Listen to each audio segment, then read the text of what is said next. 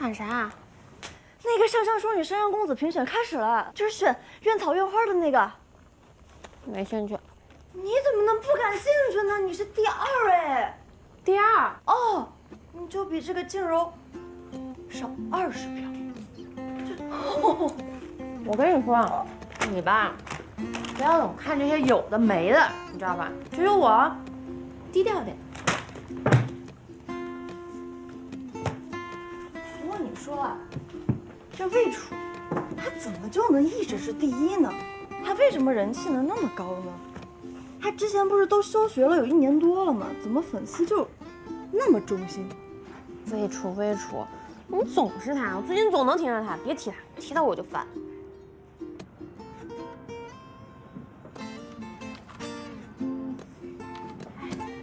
好香啊！怎么最近变成小厨娘，开始做饭了？让你见识见识我的厉害！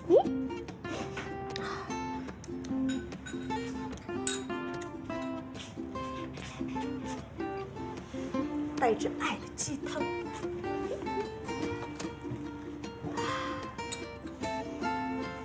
啊！尝口。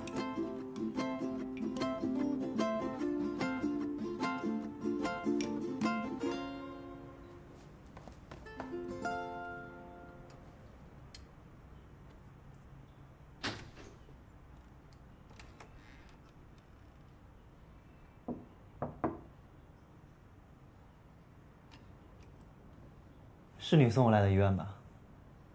谢谢你啊。不是，哎呀，同学之间就是要互相帮助嘛。还没有问你的名字，你叫什么？我叫笑笑，是上香学院书画系大1的。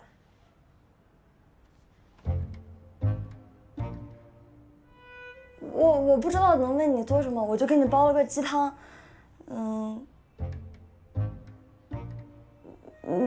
尝尝呗，我觉得对身体特别的好。我昨天晚上查了好久的菜谱，你别说，这个煲鸡汤真的还有点难。我从来都没有煲过鸡汤。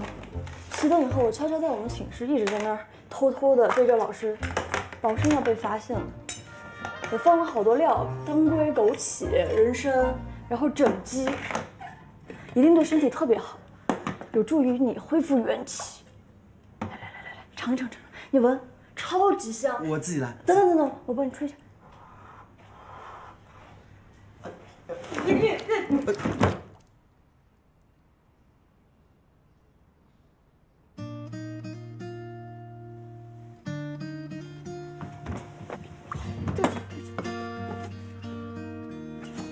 我给你擦。我自己来就好。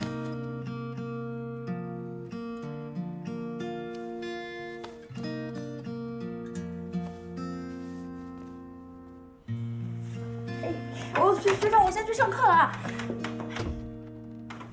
汤喝完了。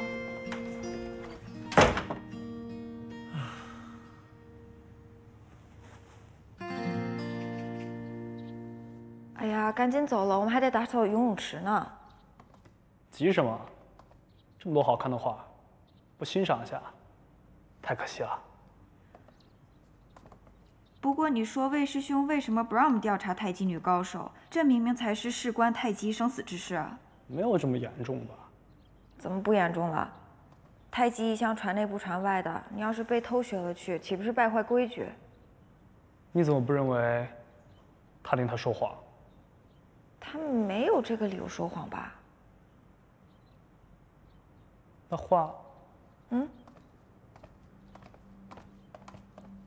怎么了？你看这画的笔锋，阴阳相生，以柔应刚，分明是使用了太极的招式吧？所以你的意思是，画这幅画的人会太极？很有可能。风？书画系姓风的，我觉得应该调查一下。但是还是先打扫游泳池去吧，走了。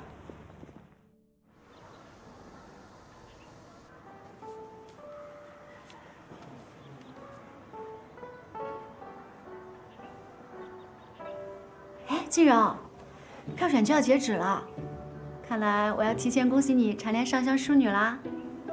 结果还没出来呢。那还能有什么悬念？除了你，谁还有资格？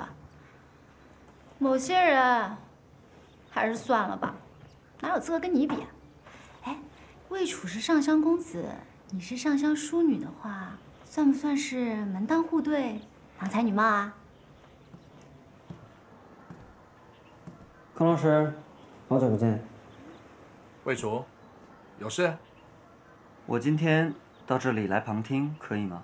旁听？哼，咱们书画系文学底子媲美古人，你要点底子才能够来旁听啊。1年多不见，切磋切磋。好。这个字怎么解释？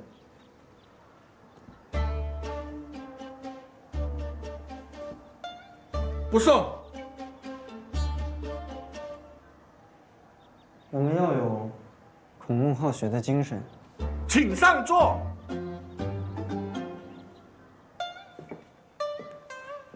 各位同学，收拾收拾，整理整理，我们待会去上课了啊。同学，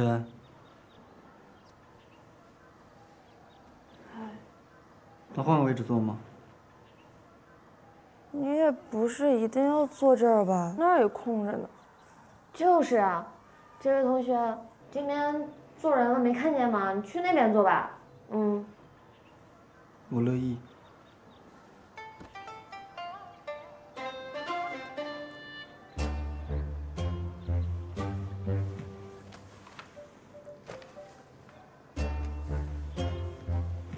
3人行，必有一顿跑。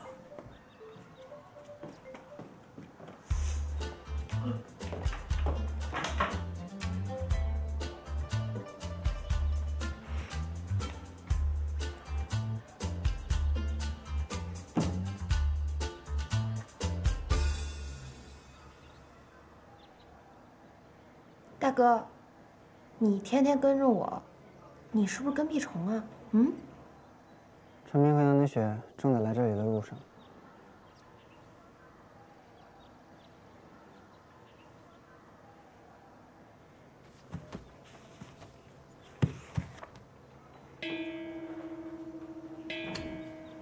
各位同学，上课了啊！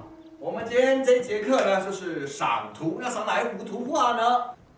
庐山高图，每一幅画都有不同的气势。登高山，望远海，俯长剑，一扬眉。每一幅画的感觉都是不一样的。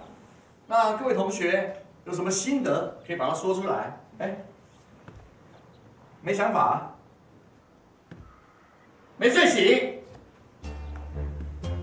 没感觉，没灵感，没问你，没天赋。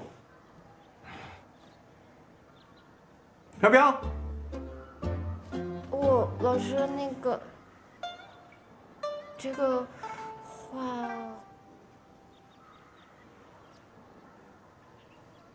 此图乃明代画家沈周庆祝恩师陈坤70大寿所作。画家采用全景式构图，近、中、远景自下而上一气呵成，一笔一画组成浓淡远近层次，细节之处凸显画家的一丝不苟。不过，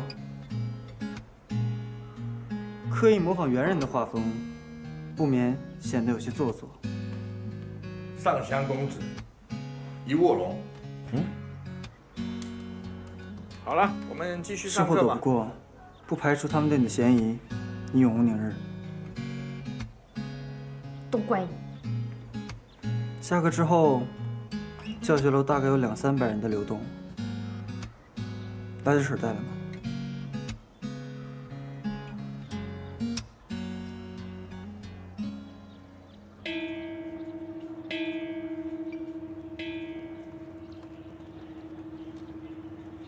哎，那不就是风飘飘吗？来的正好啊。